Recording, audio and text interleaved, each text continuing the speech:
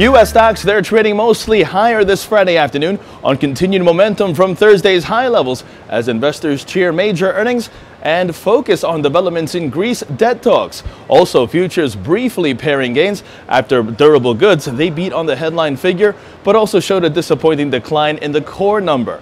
And in the Forex market, the U.S. dollar, that's currently under pressure. We first take a look at the euro-U.S. dollar pair, 0.49% higher, 108.74. The British pound US dollar pair, 0.75% higher, 151.70, while the US dollar Japanese yen pair, 0.52% lower, 118.94 yen. Australian dollar US dollar pair, that remains in focus this afternoon as the pair stands above the new support at 0.7760 and remains on the upside.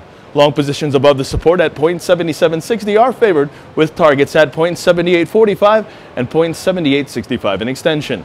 Moving on, precious metals remain under pressure. Gold in focus as it is below its key resistance at 1198, as well as a declining trend line, which has been in place since April 20th.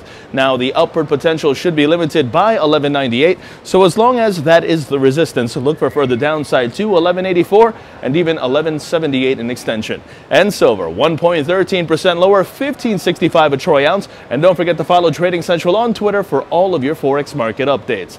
And for Trading Central Web TV from the New York Stock Exchange, wishing you a great weekend, I'm James Swinney.